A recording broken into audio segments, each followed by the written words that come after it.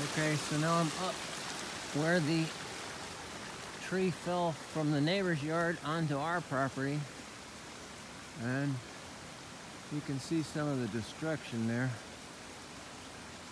It's a giant oak, but with the leaves grown, it's harder to distinguish.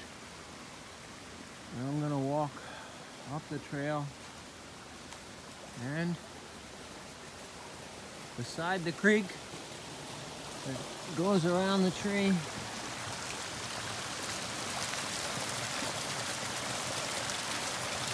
I'm gonna walk up the hill to my cairn. That is the rock formation I've built. And see if it's still standing today. And here's me trying to climb the hill while videoing.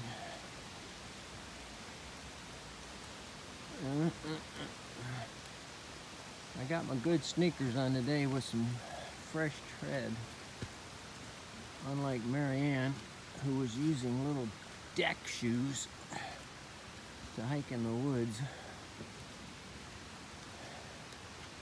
But they packed easily in all of their luggage coming from California. Okay, I'm up the hill. And there's the stream today. Right now it's 2:30 in the afternoon on Friday the 18th.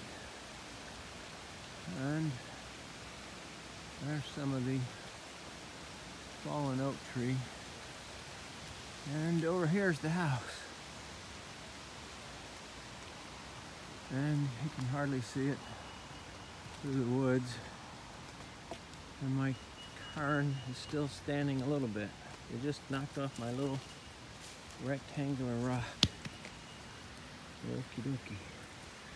Let's see there if I can get that to stand up. Just behave yourself.